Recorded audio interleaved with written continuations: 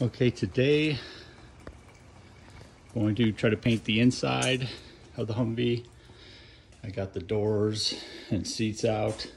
Still have to take the front seat out, but I'm going to put the the sound dampening spray down, and then hopefully I have time to get the ceramic thermal spray down.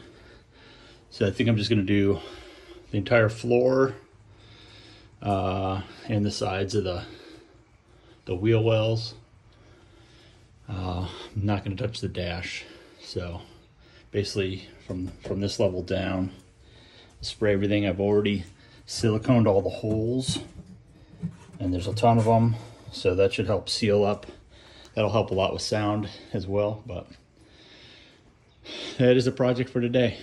Get that done, and then I have the adhesive soundproofing stuff. Let me get that up.